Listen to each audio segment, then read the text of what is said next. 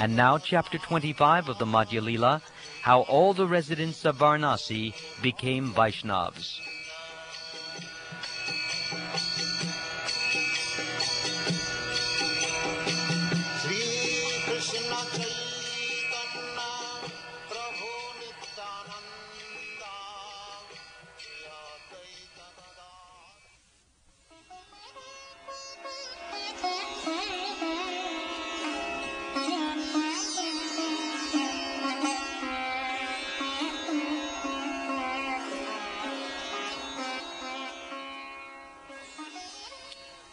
After converting into Vaishnavas all the residents of Varanasi, who were headed by the sannyasis, and after completely educating Swami at Varanasi, Sri Caitanya Mahaprabhu returned to Jagannath Puri. All glories to Lord Chaitanya, all glories to Lord Nityananda, all glories to Advaita Chandra, and all glories to all the devotees of Lord Chaitanya. Lord Chaitanya Mahaprabhu instructed Sri Sanatana Goswami in all the conclusions of devotional service for 2 consecutive months. For as long as Sri Chaitanya Mahaprabhu was in Varanasi, Paramananda Kirtaniya, who was a friend of Chandrasekhar's, chanted the Hare Krishna Mahamantra and other songs to Sri Chaitanya Mahaprabhu in a very humorous way. When the Mayavadi sannyasis at Varanasi criticized Sri Chaitanya Mahaprabhu, the Lord's devotees became very depressed. To satisfy them, Sri Chaitanya Mahaprabhu showed his mercy to the sannyasis.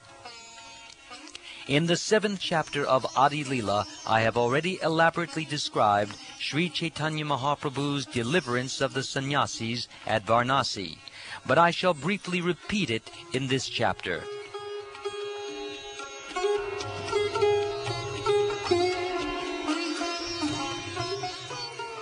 When the Mayavadi sannyasis were criticizing Sri Chaitanya Mahaprabhu anywhere and everywhere in Varanasi, the Maharashtrian Brahmin, hearing this blasphemy, began to think about this unhappily.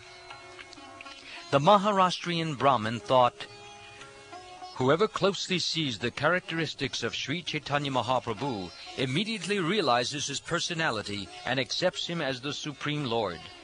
If by some means I can assemble all the sannyasis together, they will certainly become his devotees after seeing his personal characteristics. I shall have to reside at Varanasi the rest of my life. If I do not try to carry out this plan, I shall certainly continue to suffer mental depression."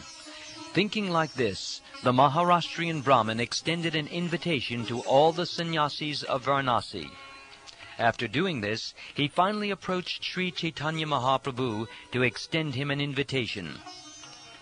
At this time, Chandrasekhar and Tapan Mishra both heard blasphemous criticisms against Sri Chaitanya Mahaprabhu and felt very unhappy. They came to Sri Chaitanya Mahaprabhu's lotus feet to submit a request. They submitted their request, and Sri Chaitanya Mahaprabhu, seeing his devotees' unhappiness, decided to turn the minds of the Mayavadi sannyasis. While Sri Chaitanya Mahaprabhu was seriously considering meeting with the Mayavadi sannyasis, the Maharashtrian Brahmin approached him and extended an invitation. The Brahmin submitted his invitation with great humility, and he touched the lotus feet of Sri Chaitanya Mahaprabhu. Sri Chaitanya Mahaprabhu accepted his invitation, and the next day, after finishing his noontime activities, he went to the Brahmin's house. I have already described Sri Chaitanya Mahaprabhu's deliverance of the Mayavadi sannyasis in the 7th chapter, when I described the glories of the Panchatattva. Sri Chaitanya Mahaprabhu, Sri Nityananda Prabhu, Advaita Prabhu, Gadadhara Prabhu, and Srivas. Since I have already described this incident very elaborately in the 7th chapter of Adi Lila, I do not wish to increase the size of this book by giving another description. However, I shall try to include in this chapter whatever was not described there. Beginning from the day on which Sri Chaitanya Mahaprabhu showed his mercy to the Mayavadi sannyasis, there were vivid discussions about this conversation among the inhabitants of Varanasi. crowds of people came to see Sri Chaitanya Mahaprabhu from that day on, and scholars of various scriptures discussed different subject matters with the Lord. When people came to Sri Chaitanya Mahaprabhu to discuss the principles of various scriptures, the Lord defeated their false conclusions and established the predominance of devotional service to the Lord. With logic and argument, he very politely changed their minds. As soon as people received instructions from Sri Chaitanya Mahaprabhu, they began to chant the Hare Krishna Maha Mantra. Thus everyone laughed, chanted, and danced with the Lord. All the Mayavadi sannyasis offered their obeisances unto Sri Chaitanya Mahaprabhu, and then began to discuss his movement, giving up their studies of Vedanta and Mayavad philosophy. One of the disciples of Prakashananda Sarasvati, who was as learned as his guru, began to speak in that assembly, offering all respects to Sri Chaitanya Mahaprabhu. He said, "Sri Chaitanya Mahaprabhu is the Supreme Personality of Godhead, Narayan himself. When he explains the Vedanta Sutra, he does so very nicely. Sri Chaitanya Mahaprabhu explains the direct meaning of the Upanishads. When all learned scholars hear this, their minds and ears are satisfied. Giving up the direct meaning of the Vedanta Sutra and the Upanishads, Shankaracharya imagined some other interpretation. All the interpretations of Shankaracharya are imaginary. Such imaginary interpretations are verbally accepted by learned scholars, but they do not appeal to the heart. The words of Sri Krishna Chaitanya Mahaprabhu are firm and convincing, and I accept them as true. In this age of Kali, one cannot be delivered from material clutches simply by formally accepting the renounced order." Sri Chaitanya Mahaprabhu's explanation of the verse beginning Hare Nam is not only pleasing to the ear, but is strong factual evidence. In this age of Kali, one cannot attain liberation without taking to the devotional service of the Lord. In this age, even if one does not chant the holy name of Krishna perfectly, he still attains liberation very easily. As it is said in the Srimad Bhagavatam, "My dear Lord, devotional service unto you is the only auspicious path. If one gives it up simply for speculative knowledge, or the understanding that these living beings are spirit soul and the material world is false, he undergoes a great deal of trouble. He only gains troublesome and inauspicious activities. His actions are like beating a husk that is already devoid of rice. One's labor becomes fruitless. O lotus-eyed one, those who think they are liberated in this life, but who are devoid of devotional service to you, are of impure intelligence. Although they accept severe austerities and penances, and rise to the spiritual position, to impersonal Brahman realization, they fall down again because they neglect to worship your lotus feet." The word Brahman means the greatest. This means that the Supreme Personality of Godhead is full in 6 opulences. However, if we take the one-sided impersonalist view, his fullness is diminished. Vedic literatures, the Upanishads, the Brahma Sutra, and the Puranas all describe the activities of the spiritual potency of the Lord. If one cannot accept the personal activities of the Lord, he jokes foolishly and gives an impersonal description. The Mayavadis do not recognize the personal form of the Lord as spiritual and full of bliss. And this is a great sin. Sri Chaitanya Mahaprabhu's statements are actually factual. Lord Brahma says in the Srimad Bhagavatam, "O Supreme One, the transcendental form I am now seeing is full of transcendental bliss. It is not contaminated by the external energy. It is full of effulgence. My Lord, there is no better understanding of you than this. You are the Supreme Soul and the Creator of this material world. But you are not connected with this material world. You are completely different from created form and variety.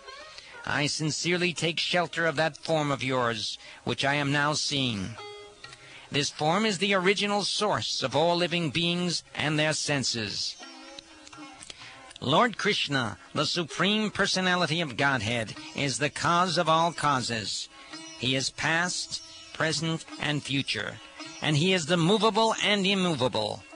He is the greatest and the smallest, and He is visible and directly experienced. He is celebrated in Vedic literature. Everything is Krishna, and without Him there is no existence. He is the root of all understanding, and He is that which is understood by all words. O most auspicious one, for our benefit you are worshipped by us. You manifest your transcendental form, which you show to us in our meditation. We offer our respectful obeisances unto you, the Supreme Person, and we worship you, whom impersonalists do not accept due to their poor fund of knowledge. Thus they are liable to descend into a hellish condition. And in the Bhagavad-gita it is said, "Fools disrespect me because I appear like a human being. They do not know my supreme position as the cause of all causes, the creator of the material energy. Those who are envious of my form, who are cruel and mischievous, and lowest among men, are perpetually cast by me into hellish existence in various demoniac species of life." Not accepting the transformation of energy, Sripad Shankaracharya has tried to establish the theory of illusion under the plea that Vyasadeva has made a mistake. Sripad Shankaracharya has given his interpretation an imaginary meaning. It does not actually appeal to the mind of any sane man. He has done this to convince the atheists and bring them under his control. The atheists, headed by the Mayavadi philosophers, do not care for liberation or Krishna's mercy. They simply continue to put forward false arguments and counter-theories to atheistic philosophy, not considering or engaging in spiritual matters. The conclusion is that the import of the Vedanta Sutra is covered by the imaginary explanation of Shankaracharya. Whatever Sri Krishna Chaitanya Mahaprabhu has said is perfectly true. Whatever meaning Sri Chaitanya Mahaprabhu gives is perfect. Any other interpretation is only a distortion.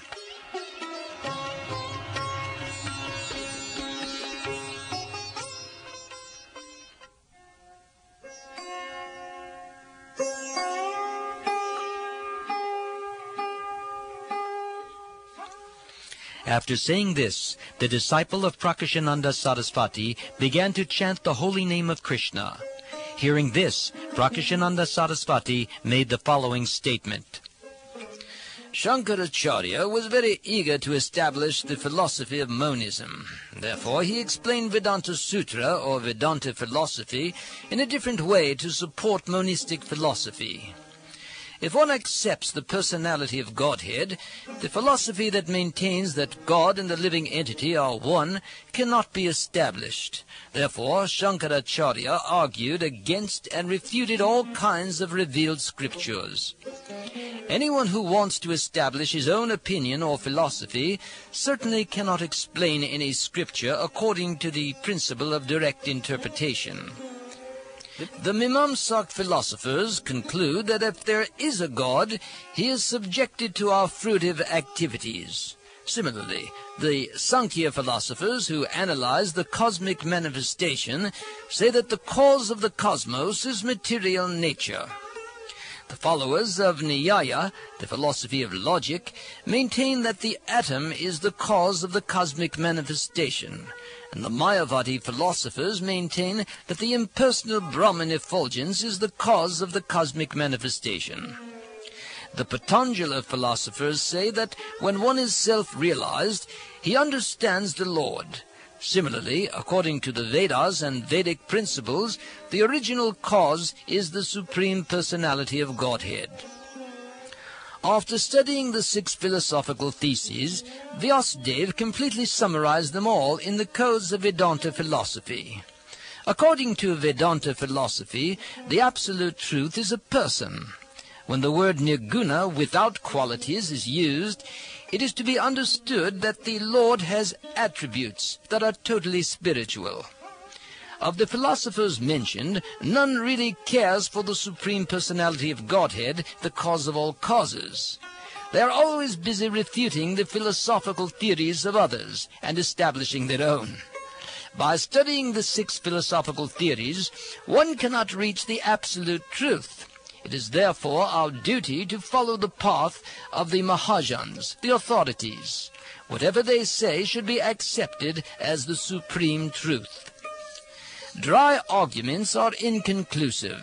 A great personality whose opinion does not differ from others is not considered a great sage. Simply by studying the Vedas, which are variegated, one cannot come to the right path by which religious principles are understood. The solid truth of religious principles is hidden in the heart of an unadulterated, self-realized person. Consequently, as the Shastras confirm, one should accept whatever progressive path the Mahajans advocate. The words of Sri Caitanya Mahaprabhu are a shower of nectar. Whatever he concludes to be the ultimate truth is indeed the summum bonum of all spiritual knowledge.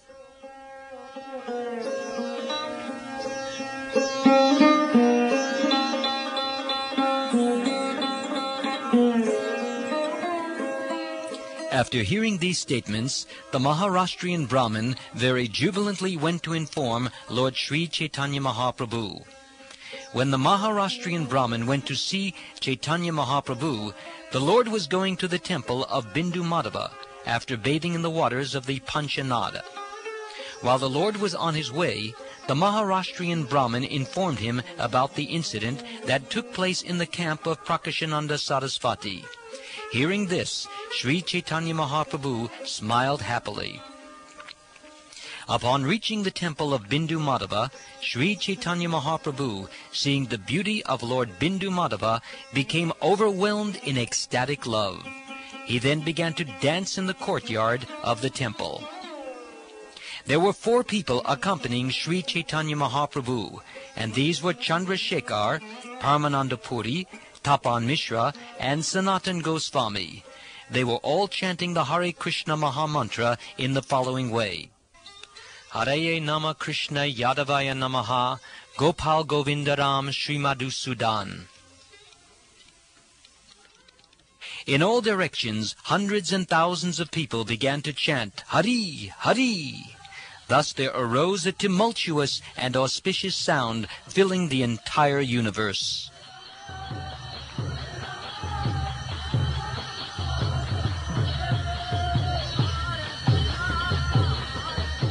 When Prakashananda Sarasvati, who was staying nearby, heard this tumultuous chanting of the Hare Krishna Mahamantra, he and his disciples immediately came to see the Lord. When Prakashananda Sarasvati saw the Lord, he and his disciples also joined the chanting with Sri Caitanya Mahaprabhu. Prakashananda Sarasvati was charmed by the Lord's dancing and ecstatic love, and by the transcendental beauty of his body. Ecstatic spiritual transformations began to take place in the Lord's body. His body trembled, and his voice faltered. He perspired, turned pale, and wept a constant flow of tears, which wet all the people standing there. The eruptions on the Lord's body appeared like kadamba flowers. All the people were astonished to see the Lord's jubilation and humility, and to hear him talk in ecstasy. Indeed, all the residents of Benares, or Kashi, saw the bodily transformations and were astonished.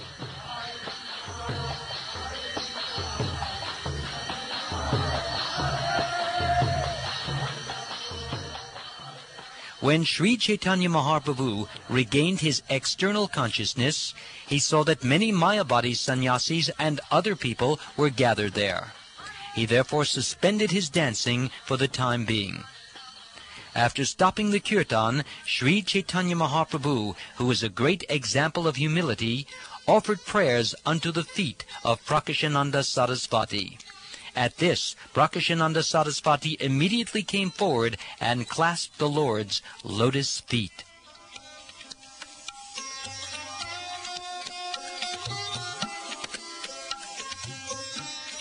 When Prakashananda Sarasvati caught hold of the Lord's lotus feet, the Lord said, "My dear sir, you are the spiritual master of the whole world. Therefore you are most worshipable. As far as I am concerned, I am not even on the level of the disciple of your disciple. You are a great spiritually advanced personality, and therefore you cannot worship a person like me. I am far inferior. If you do so, my spiritual power will be diminished, for you are as good as the impersonal Brahman. My dear sir, for you everyone is on the level of impersonal Brahman, but for the enlightenment of people in general, you should not behave in that way. Prakashananda Sarasvati replied, Formerly I have committed many offences against you by blaspheming you, but now the effects of my offences are counteracted by my touching your lotus feet. As it is said in the Srimad Bhagavatam, if a person considered liberated in this life commits offences against the reservoir of inconceivable potencies, the Supreme Personality of Godhead, he will again fall down and desire the material atmosphere for material enjoyment. Being touched by the lotus feet of Sri Krishna, that serpent was immediately freed from the reactions of his sinful life. Thus the serpent gave up his body and assumed the body of a beautiful Vidyadhara demigod. When Prakashananda Sarasvati supported himself by quoting the verse from Srimad Bhagavatam, Sri Caitanya Mahaprabhu immediately protested by uttering the holy name of Lord Vishnu. The Lord then presented himself as a most fallen living entity, and he said, If someone accepts a fallen conditioned soul as Vishnu or Bhagavan or an incarnation, he commits a great offense. To say nothing of ordinary living entities, even Lord Brahma and Lord Shiva cannot be considered on the level of Vishnu or Narayan. If one considers them as such, he is immediately considered an offender and atheist. A person who considers demigods like Brahma and Shiva to be on an equal level with Narayan is to be considered an offender or a Pashandi. Prakashananda replied, You are the Supreme Personality of Godhead, Krishna himself. Nonetheless, you are considering yourself his eternal servant. My dear Lord, you are the Supreme Lord, and although you consider yourself the Lord's servant, you are nonetheless worshipable. You are much greater than I am. Therefore, all my spiritual achievements have been lost because I have blasphemed you. As it is said in the Srimad Bhagavatam, O great sage, out of many millions of materially liberated people who are free from ignorance, and out of many millions of siddhas who have nearly attained perfection, there is hardly one pure devotee of Narayan. Only such a devotee is actually completely satisfied and peaceful. When a person mistreats great souls, his lifespan, opulence, reputation, religion, possessions, and good fortune are all destroyed. Unless human society accepts the dust of the lotus feet of great Mahatmas, devotees who have nothing to do with material possessions, mankind cannot turn its attention to the lotus feet of Krishna. Those lotus feet vanquish all unwanted miserable conditions of material life. Henceforward, I shall certainly develop devotional service unto your lotus feet. For this reason I have come to you and have fallen down at your lotus feet.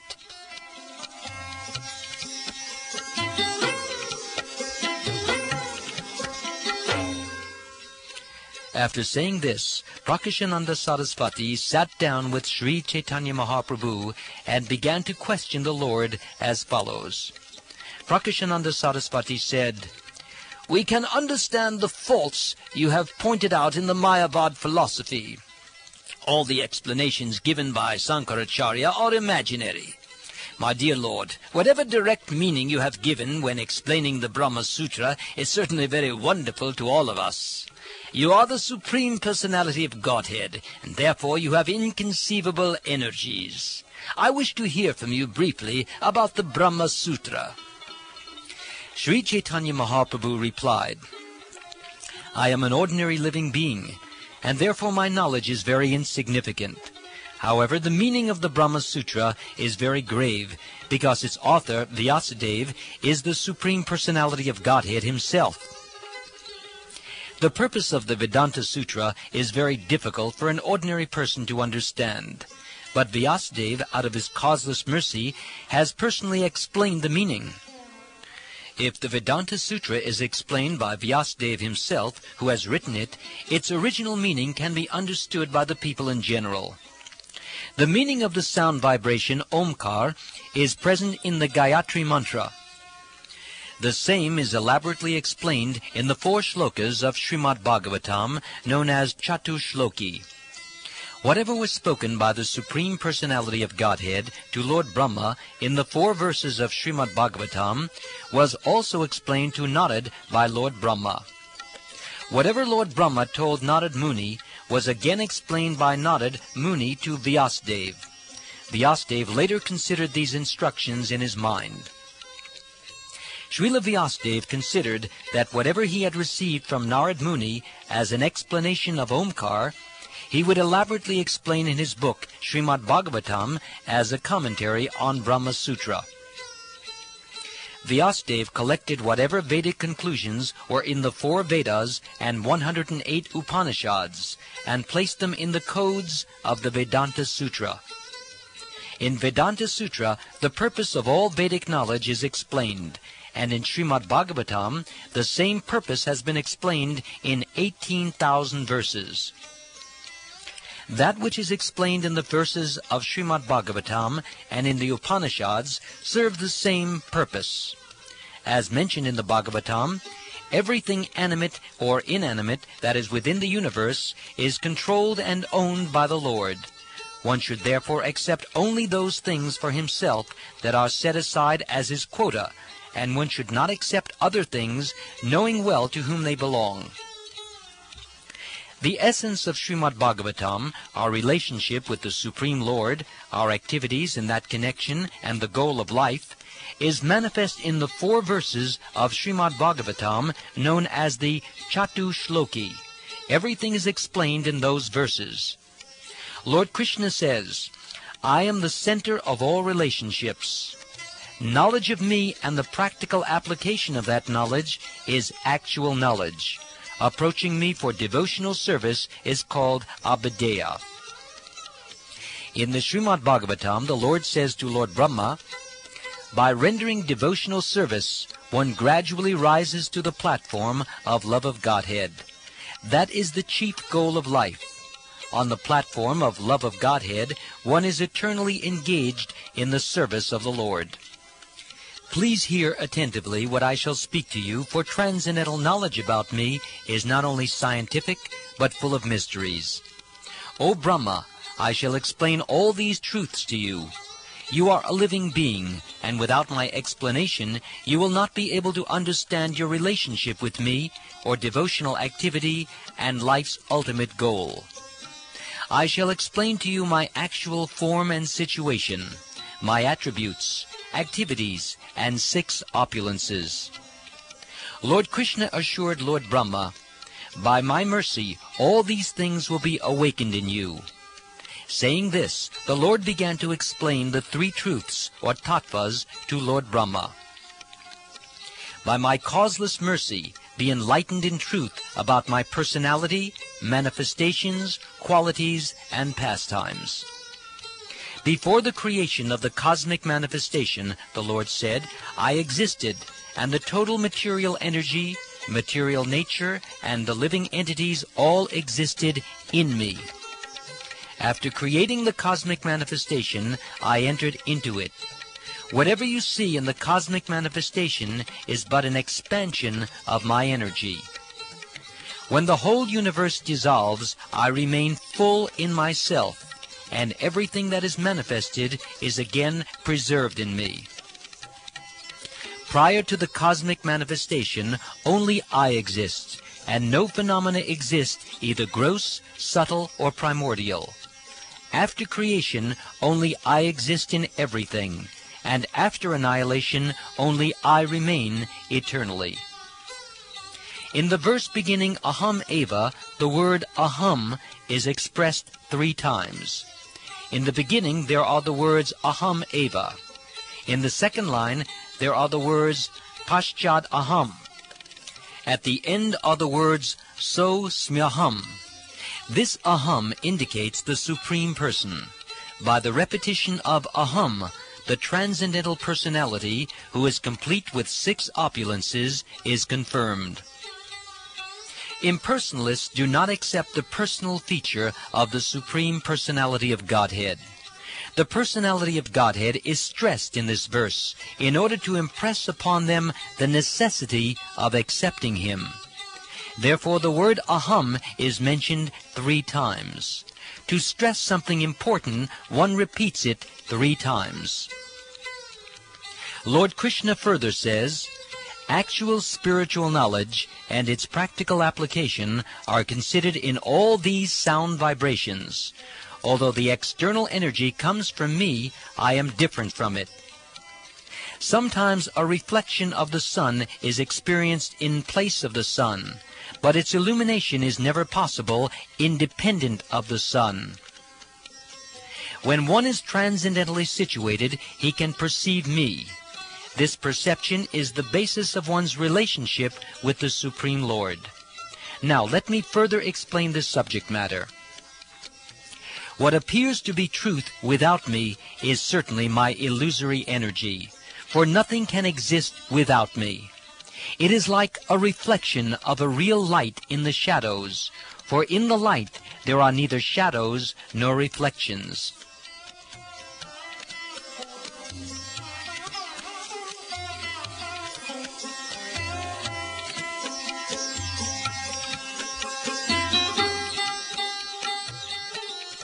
Now please hear from me about the process of devotional service, which is applicable in any country, for any person, at all times, and in all circumstances. As far as religious principles are concerned, there is a consideration of the person, the country, the time, and the circumstance. In devotional service, however, there are no such considerations. Devotional service is transcendental to all considerations. It is therefore the duty of every man, in every country, in every circumstance, and at all times, to approach the bona fide spiritual master, question him about devotional service, and listen to him explain the process. A person interested in transcendental knowledge must therefore always directly and indirectly inquire about it to know about the all-pervading truth. The Lord says, "Supreme affection for me is called love of Godhead, and that is the ultimate goal of life." Let me explain by practical example the natural characteristics of such love. The 5 material elements are existing inside and outside of every living entity. Similarly, I, the Supreme Personality of Godhead, am manifest within the heart of the devotee as well as outside his body. As the material elements enter the bodies of all living beings and yet remain outside them all, I exist within all material creations and yet am not within them. A highly elevated devotee can bind me, the Supreme Personality of Godhead, in his heart by love. Wherever he looks, he sees me and nothing else. Hari, the Supreme Personality of Godhead, who destroys everything inauspicious for his devotees, does not leave the hearts of his devotees, even if they remember him and chant about him inattentively. This is because the rope of love always binds the Lord within the devotees' hearts. Such devotees should be accepted as most elevated. A person advanced in devotional service sees within everything the soul of souls, the Supreme Personality of Godhead, Sri Krishna. Consequently, he always sees the form of the Supreme Personality of Godhead as the cause of all causes, and understands that all things are situated in him. All the gopis assembled to chant the transcendental qualities of Krishna very loudly, and they began to wander from one forest to another, like mad women. They began to inquire about the Lord, who is situated in all living entities, internally and externally. Indeed, they even asked all the plants and vegetables about him, the Supreme Person.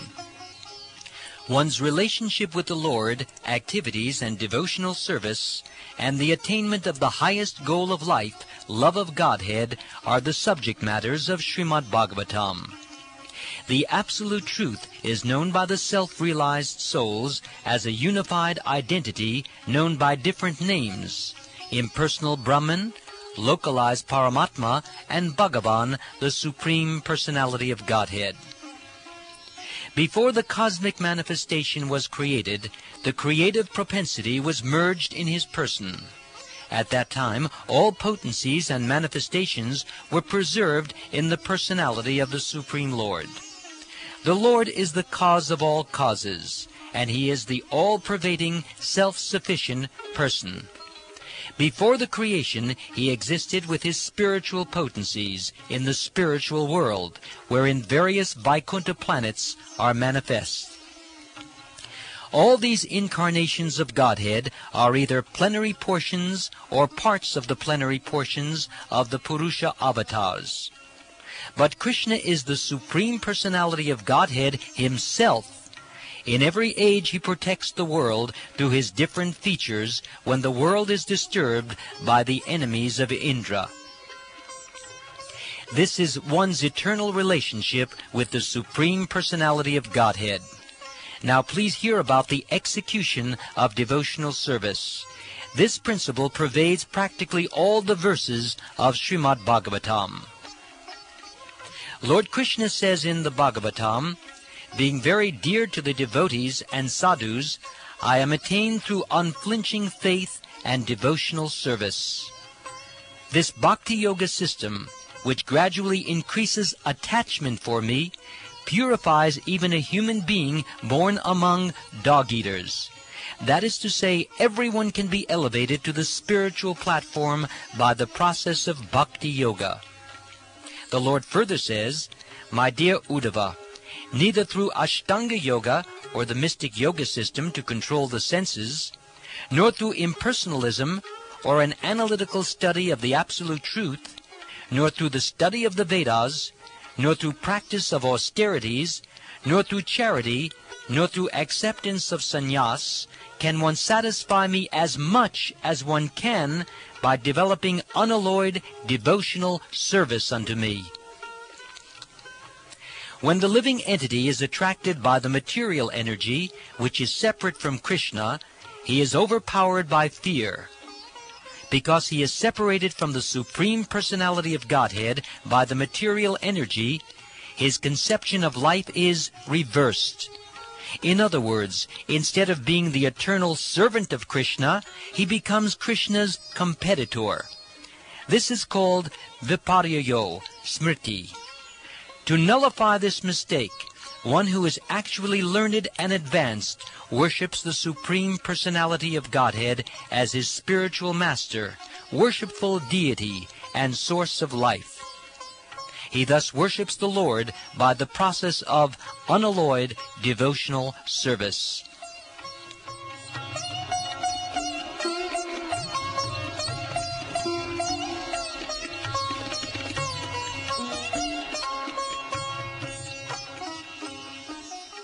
Now hear from me what actual love of Godhead is.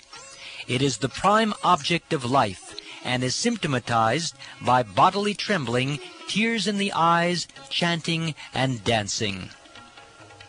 Pure devotees develop a spiritual body and symptoms of ecstatic love simply by remembering and reminding others of the Supreme Personality of Godhead, Hari, who takes away everything inauspicious from the devotee. This position is attained by rendering devotional service according to the regulative principles, and then rising to the platform of spontaneous love. When a person is actually advanced and takes pleasure in chanting the holy name of the Lord, who is very dear to him, he is agitated and loudly chants the holy name. He also laughs, cries, becomes agitated, and chants like a madman, not caring for outsiders. Srimad Bhagavatam gives the actual meaning of the Vedanta Sutra. The author of the Vedanta Sutra is Vyasadeva, and he himself has explained those codes in the form of Srimad Bhagavatam. The meaning of the Vedanta Sutra is present in Srimad Bhagavatam. The full purport of the Mahabharata is also there. The commentary of the Brahma Gayatri is also there, and fully expanded with all Vedic knowledge. Srimad Bhagavatam is the Supreme Purana, and it was compiled by the Supreme Personality of Godhead in his incarnation as Vyasadeva. There are 12 cantos, 335 chapters, and 18,000 verses. The essence of all Vedic literature and all histories has been collected in the Srimad Bhagavatam. Srimad Bhagavatam is accepted as the essence of all Vedic literature and Vedanta philosophy. Whoever tastes the transcendental mellow of Srimad Bhagavatam is never attracted to any other literature. In the beginning of Srimad Bhagavatam, there is an explanation of the Brahma Gayatri mantra. The words, the absolute truth, indicates the relationship, and we meditate on him indicates the execution of devotional service and the ultimate goal of life.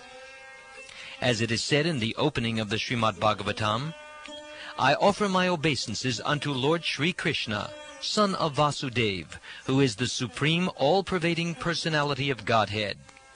I meditate upon him, the transcendent reality, who is the primeval cause of all causes, from whom all manifested universes arise, in whom they dwell, and by whom they are destroyed. I meditate upon that eternally effulgent Lord, who is directly and indirectly conscious of all manifestations, and yet is beyond them. It is he only who first imparted Vedic knowledge unto the heart of Brahma, the first created being. Through him, this world, like a mirage, appears real even to great sages and demigods. Because of him, the material universes, created by the three modes of nature, appear to be factual, although they are unreal. I meditate therefore upon him, the absolute truth, who is eternally existent in his transcendental abode, and who is forever free of illusion. Completely rejecting all religious activities which are materially motivated, this Bhagavat Purana propounds the highest truth, which is understandable by those devotees who are pure in heart. The highest truth is reality distinguished from illusion for the welfare of all. Such truth uproots the threefold miseries. This beautiful Bhagavatam, compiled by the great sage Sri Vyasadeva, is sufficient in itself for God realization. As soon as one attentively and submissively hears the message of the Bhagavatam, he becomes attached to the Supreme Lord. Srimad Bhagavatam gives direct information of the mellow derived from service to Krishna. Therefore, Srimad Bhagavatam is above all other Vedic literatures.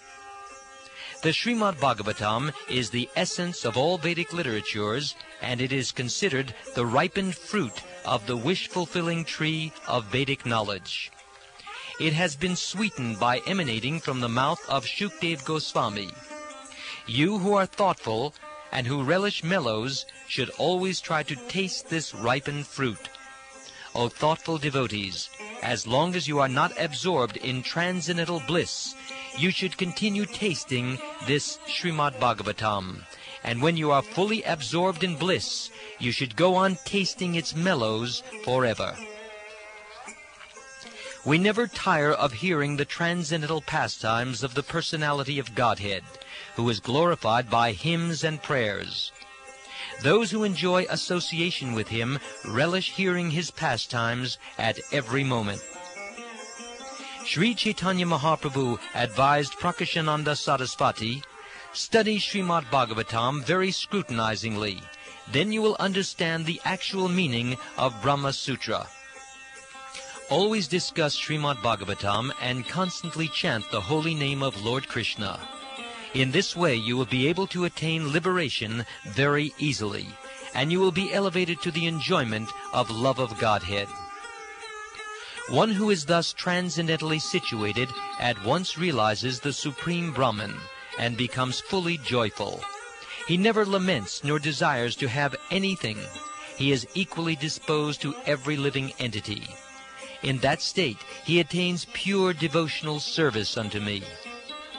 Even a liberated soul merged in the impersonal Brahman effulgence is attracted to the pastimes of Krishna. He thus installs a deity and renders the Lord service.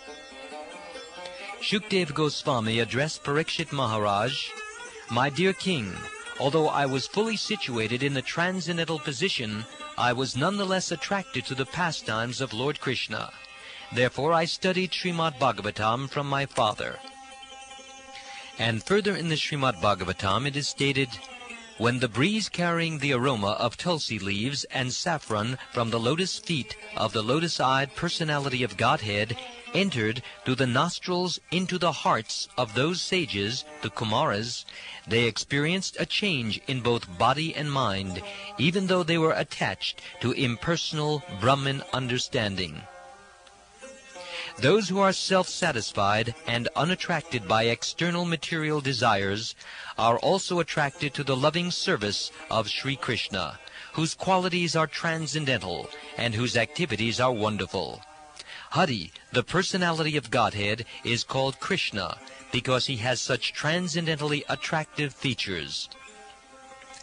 At this time, the Brahmin from the province of Maharashtra mentioned Lord Chaitanya's explanation of the Atmaram verse.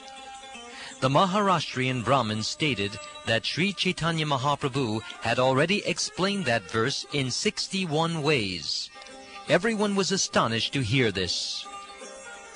When all the people gathered there expressed the desire to hear again the 61 different meanings of the Atmaram Shloka, Sri Chaitanya Mahaprabhu again explained them.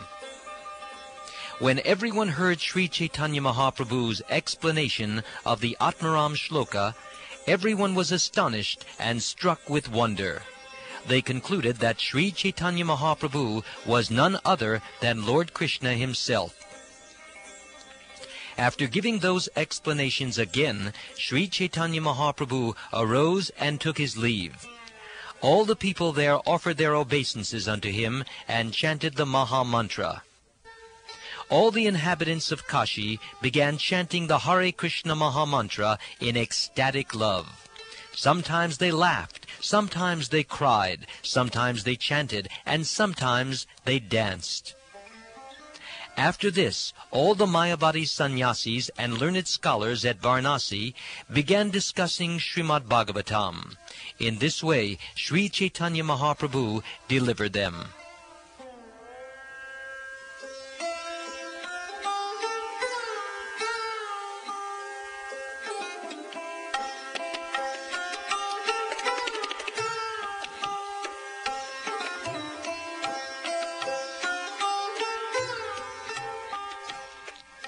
Sri Chaitanya Mahaprabhu then returned to his residence with his personal associates.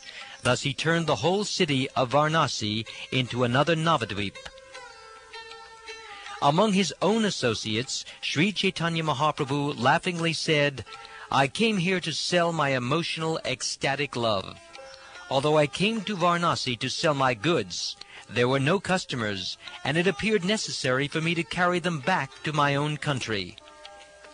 All of you were feeling unhappy, that no one was purchasing my goods and that I would have to carry them away. Therefore, by your will only, I have distributed them without charging."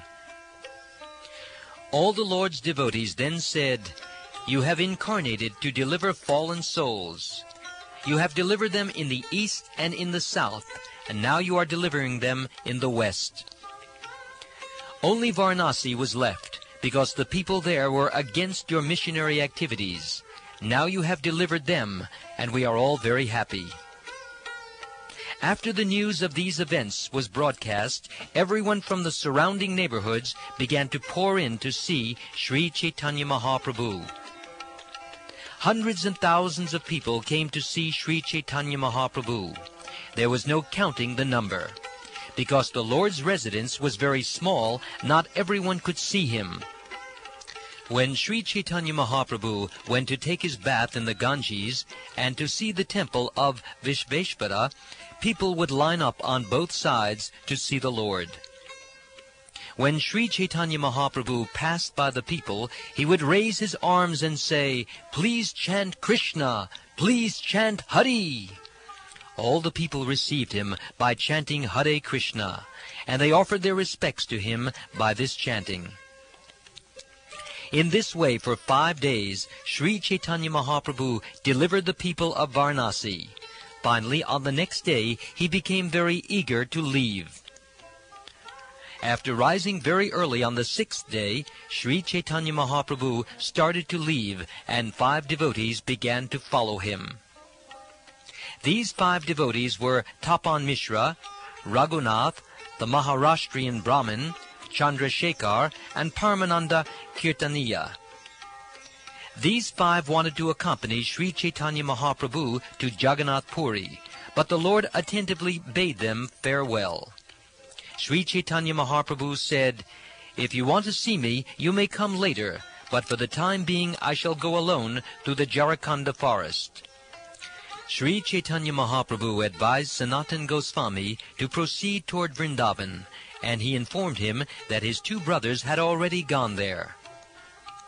Sri Caitanya Mahaprabhu told Sanatana Goswami, "All my devotees who go to Vrindavan are generally very poor.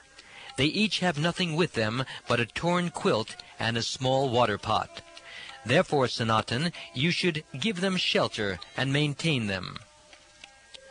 After saying this, Sri Caitanya Mahaprabhu embraced them all and began to proceed on his way, and they all fainted and fell down.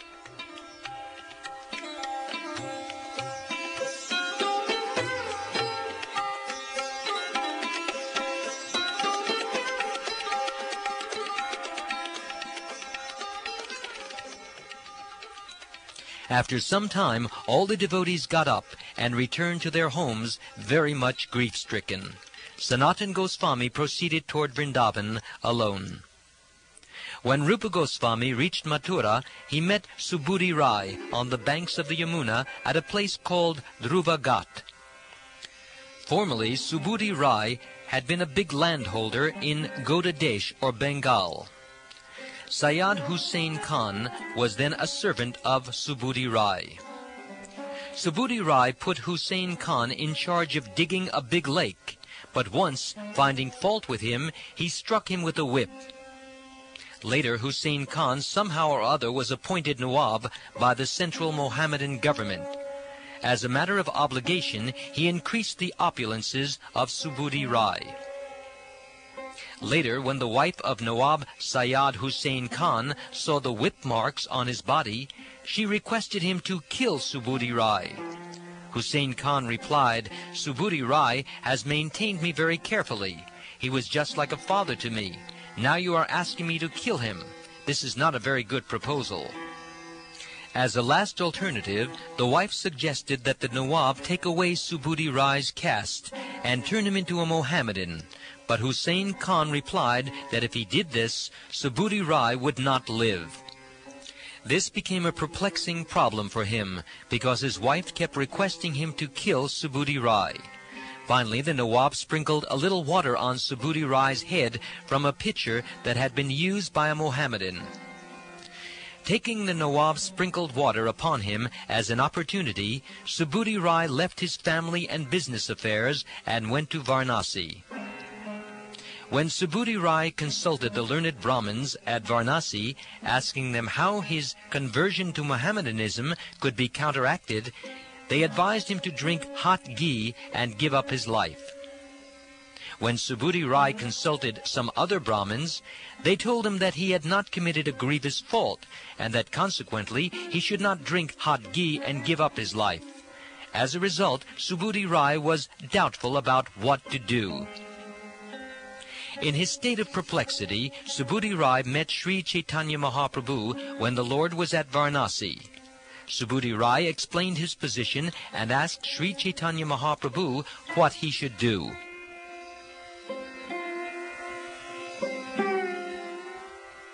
The Lord advised him, Go to Vrindavan and chant the Hare Krishna mantra constantly. Sri Chaitanya Mahaprabhu further advised Subhuti Rai, begin chanting the Hare Krishna mantra, and when your chanting is almost pure, all your sinful reactions will go away. After you chant perfectly, you will get shelter at the lotus feet of Krishna. When you are situated at the lotus feet of Krishna, no sinful reaction can touch you. This is the best solution to all sinful activity. Thus, receiving the order from Sri Chaitanya Mahaprabhu to go to Vrindavan, Subhuti Rai left Varanasi and went through Prayag, Ayodhya, and Naimisharanya toward Vrindavan. Subhuti Rai stayed for some time at Naimisharanya. During that time, Sri Chaitanya Mahaprabhu went to Prayag after visiting Vrindavan. After reaching Mathura, Subhuti Rai received information of the Lord's itinerary. He became very unhappy because he was not able to contact the Lord.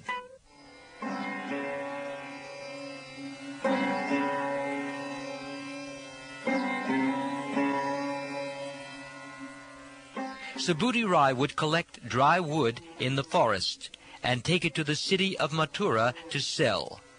For each load he would receive 5 or 6 pice. Earning his livelihood by selling dry wood, Subhuti Rai would live on only 1 pice's worth of fried chickpeas, and he would deposit whatever other pices he had with some merchant. Subhuti Rai used to spend his savings to supply yogurt to Bengali Vaisnavas who came to Mathura. He also gave them cooked rice and oil massages. When he saw a poverty-stricken Vaishnav, he would use his money to feed him. When Rupa Goswami arrived at Mathura, Subhuti Rai, out of love and affection for him, wanted to serve him in so many ways. He personally took Rupa Goswami to see all the 12 forests of Vrindavan. Rupa Goswami remained in Mathura and Vrindavan for 1 month in the association of Subhuti Rai. After that, he left Vrindavan to search for his elder brother, Sanatan Goswami. When Rupa Goswami heard that Sri Chaitanya Mahaprabhu had gone to Prayag on the road along the banks of the Ganges, both Rupa and his brother Anupam went that way to meet the Lord. After reaching Prayag, Sanatan Goswami, following the order of Sri Chaitanya Mahaprabhu, went to Vrindavan along the public road.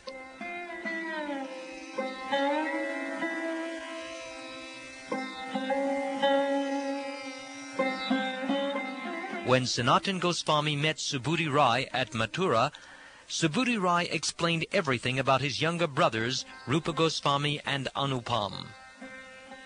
Since Sanatan Goswami went along the public road to Vrindavan, and Rupa Goswami and Anupam went on the road along the Ganges banks, it was not possible for them to meet. Subhuti Rai and Sanatan Goswami knew one another before accepting the renounced order. Therefore, Subhuti Rai showed much affection to Sanatan Goswami, but Sanatan Goswami hesitated to accept his sentiments and affections. Being very advanced in the renounced order, Sanatan Goswami used to wander from forest to forest, never taking shelter of any habitation built of stone. He used to live under trees or beneath bushes, both day and night. Srila Sanatan Goswami collected some books about archaeological excavations in Mathura, and wandering in the forest, he sought to renovate all those holy places. Sanatan Goswami remained in Vrindavan, and Rupa Goswami and Anupam returned to Varanasi. When Rupa Goswami arrived at Varanasi, he met the Maharashtrian Brahmin, Chandrasekhar, and Tapan Mishra. While Rupa Goswami was staying at Varanasi, he resided at the house of Chandrasekhar and took prasad at the house of Tapan Mishra. In this way, he heard of Sri Chaitanya Mahaprabhu's instructions to Sanatan Goswami in Varanasi. While staying at Varanasi, Rupa Goswami heard of all Sri Chaitanya Mahaprabhu's activities. When he heard of his deliverance of the Mayavadi sannyasis, he became very happy. When Rupa Goswami saw that all the people of Varanasi respected Sri Chaitanya Mahaprabhu, he became very happy. He even heard stories from the general populace. After staying in Varanasi for about 10 days, Rupa Goswami returned to Bengal. In this way, I have described the activities of Rupa and Sanatan.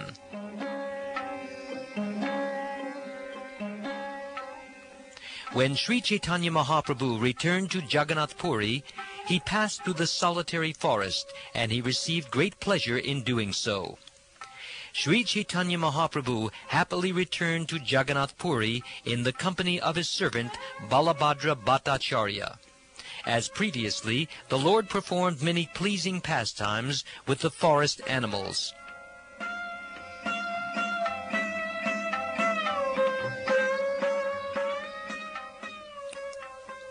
When Sri Chaitanya Mahaprabhu arrived at a place known as Ataranala near Jagannath Puri, he sent Balabhadra Bhattacharya to call for his devotees. Hearing news of the Lord's arrival from Balabhadra Bhattacharya, hordes of devotees became so happy that they seemed to be getting their lives back. It was as though their consciousness had returned to their bodies. Their senses also became agitated. Being overwhelmed with great pleasure, all the devotees hastily went to see the Lord. They met him on the banks of Narendra Sarovara, the celebrated lake. When Paramananda Puri and Brahmananda Bharati met Sri Chaitanya Mahaprabhu, the Lord offered them his respectful obeisances due to their being godbrothers of his spiritual master. They both then embraced Sri Chaitanya Mahaprabhu in love and affection. Devotees like Svarup Damodar, Gadadhar Pandit, Jagadananda, Kashishvar, Govinda, and Vakrishvar all came to meet the Lord. Kashi Mishra, Pradyumna Mishra, Damodar Pandit, Haridas Thakur, and Shankara Pandit also came there to meet the Lord. All the other devotees also came and fell down at the Lord's lotus feet. In return, Sri Chaitanya Mahaprabhu embraced them all with great ecstatic love. Thus they all merged in the ocean of transcendental bliss. Then the Lord and all his devotees proceeded toward the temple of Jagannath to see the deity. As soon as Sri Chaitanya Mahaprabhu saw Lord Jagannath in the temple, he was immediately overwhelmed with love and affection. He chanted and danced with his devotees for a long time. The priests immediately brought them flower garlands and prasad. The temple's watchman, who was named Tulasi, also came and offered his obeisances to Sri Chaitanya Mahaprabhu.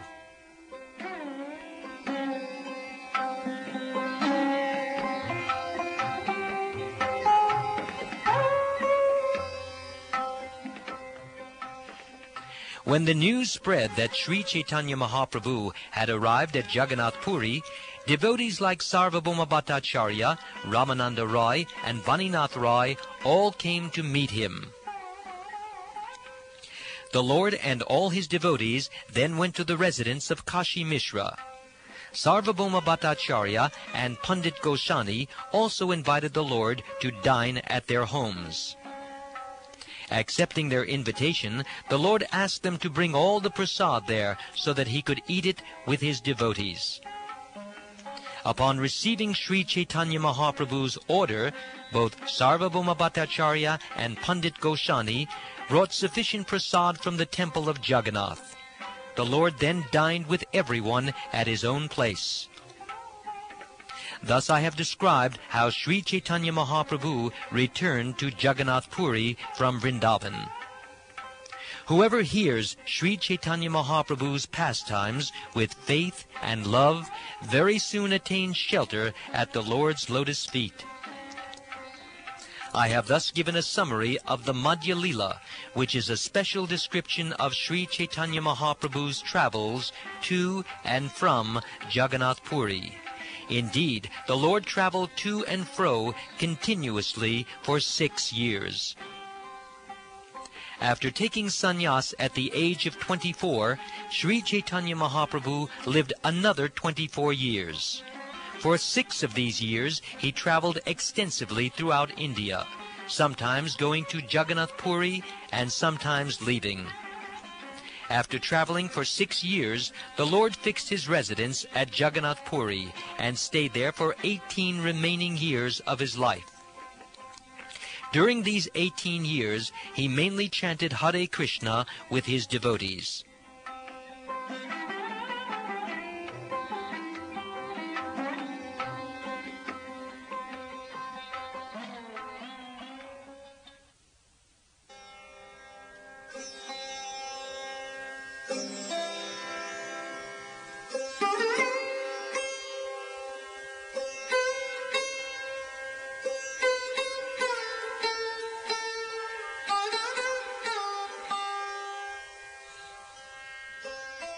I shall now chronologically reassess the chapters of Madhya Lila so that one can relish the transcendental features of these topics.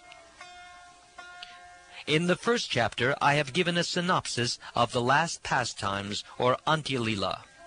Within this chapter is a vivid description of some of the pastimes of the Lord that took place toward the end of his life. In the second chapter, I have described Sri Caitanya Mahaprabhu's talking like a crazy man. Within this chapter, it is indicated how Sri Caitanya Mahaprabhu manifested his different emotional moods. In the third chapter, I have described the Lord's acceptance of the renounced order, and how he enjoyed his pastimes in the house of Advaitacharya. In the fourth chapter, I have described Madhavendra Puri's installation of the Gopal deity, as well as Gopinath stealing a pot of condensed milk at Remuna. In the fifth chapter, I have narrated the story of Sakshi Gopal. Lord Nityananda Prabhu narrated this while Sri Chaitanya Mahaprabhu listened. In the sixth chapter, I have told how Sarvabhauma Bhattacharya was delivered. And in the seventh chapter, I have described the Lord's tour of different holy places and his deliverance of Vasudeva. In the eighth chapter, I have recorded the Lord's elaborate discussion with Ramananda Roy. The Lord personally listened as Ramananda gave the conclusive essence of all Vedic literatures. In the ninth chapter, I have described the Lord's tour of South India and the different places of pilgrimage. In the 10th chapter, I have described the meeting of all the devotees of the Lord. In the 11th chapter, I have described the great chanting of the Hare Krishna Mahamantra that surrounded the Lord. In the 12th chapter, I have given a narration of the cleansing and washing of the Gundicha temple. In the 13th chapter, I have described Sri Chaitanya Mahaprabhu's dancing before the chariot of Jagannath. In the 14th chapter, there is an account of the Hera Panchami function. Also in the 14th chapter, the emotional ecstasy of the gopis was described by Svarup Damodar and tasted by Sri Chaitanya Mahaprabhu. In the 15th chapter, Sri Chaitanya Mahaprabhu highly praised the qualities of his devotees and accepted lunch at the house of Sarvabhauma Bhattacharya.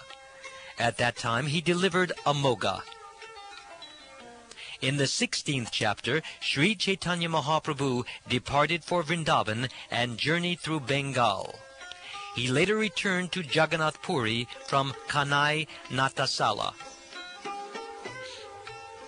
In the 17th chapter, I have described the Lord's journey through the great forest of Jharkhand and his arrival at Mathura. In the 18th chapter, there is a description of his tour of the forest of Vrindavan. In the 19th chapter, the Lord returned to Prayag from Mathura and empowered Sri Rupa Goswami to spread devotional service. In the 20th chapter, the Lord's meeting with Sanatan is described. The Lord described the personal features of the Supreme Personality of Godhead in depth. In the 21st chapter, there is a description of Krishna's beauty and opulence.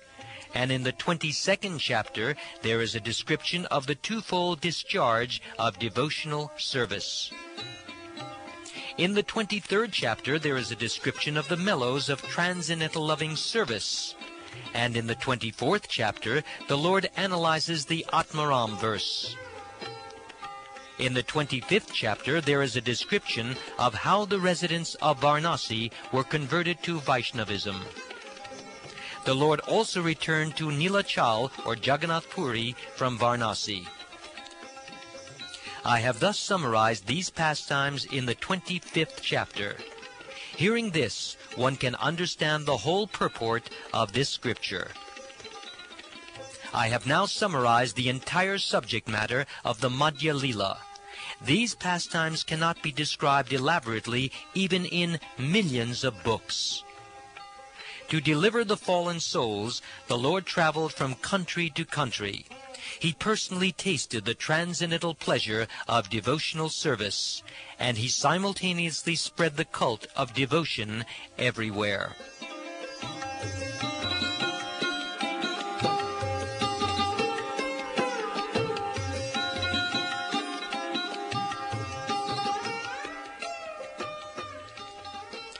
Krishna consciousness means understanding the truth of Krishna, the truth of devotional service, the truth of love of Godhead, the truth of emotional ecstasy, the truth of transcendental mellow, and the truth of the pastimes of the Lord. Sri Caitanya Mahaprabhu has personally preached the transcendental truths and mellows of Srimad Bhagavatam.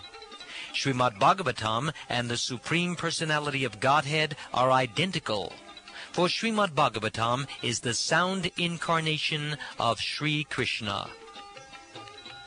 Sri Caitanya Mahaprabhu broadcast the purpose of Srimad Bhagavatam. He sometimes spoke for the benefit of his devotees, and sometimes empowered one of his devotees to speak while he listened. All sane men within these three worlds certainly accept the conclusion that no one is more merciful and magnanimous than Sri Caitanya Mahaprabhu, and that no one is as kind to his devotees.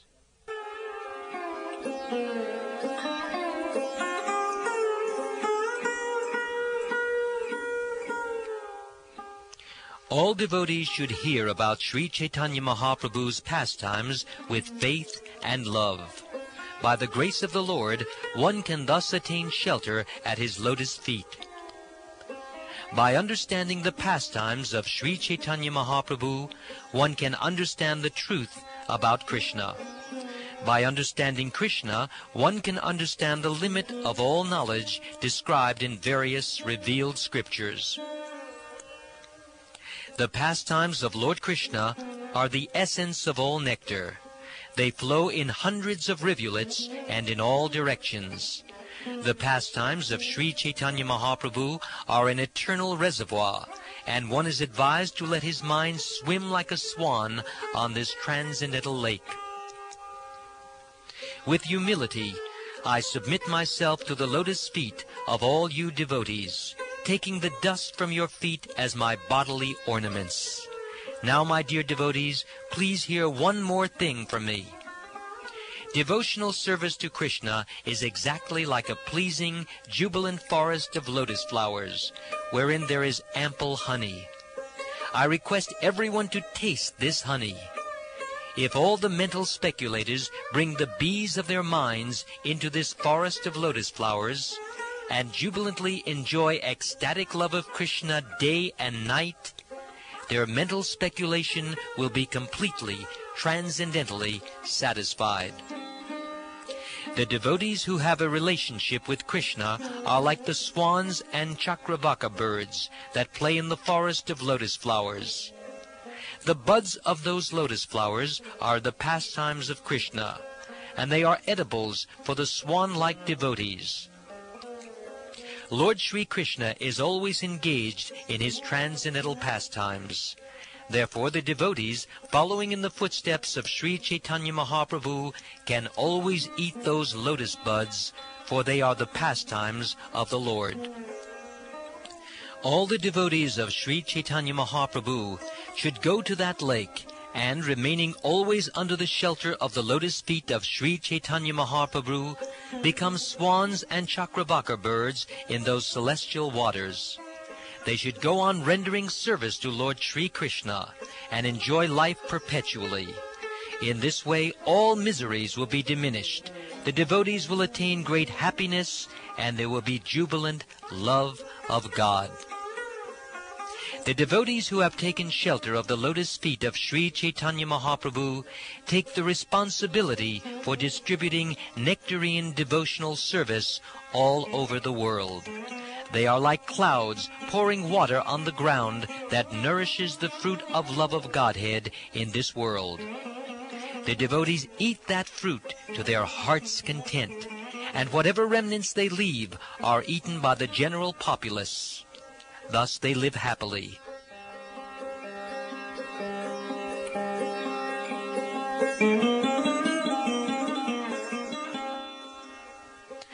The pastimes of Sri Caitanya Mahaprabhu are full of nectar, and the pastimes of Lord Krishna are like camphor. When one mixes these, they taste very sweet. By the mercy of the pure devotees, whoever tastes them can understand the depths of that sweetness. Men become strong and stout by eating sufficient grains, but the devotee who simply eats ordinary grains but does not taste the transcendental pastimes of Lord Caitanya Mahaprabhu and Krishna gradually becomes weak and falls down from the transcendental position. However, if one drinks but a drop of the nectar of Krishna's pastimes, his body and mind begin to bloom, and he begins to laugh, sing, and dance. The readers should relish this wonderful nectar, because nothing compares to it. Keeping their faith firmly fixed within their minds, they should be careful not to fall into the pit of false arguments or the whirlpools of unfortunate situations. If one falls into such positions, he is finished. In conclusion, I submit to Sri Caitanya Mahaprabhu, Nityananda Prabhu, Advaita Prabhu, and all the other devotees and readers that I accept your lotus feet as the helmet on my head. In this way, all my purposes will be served.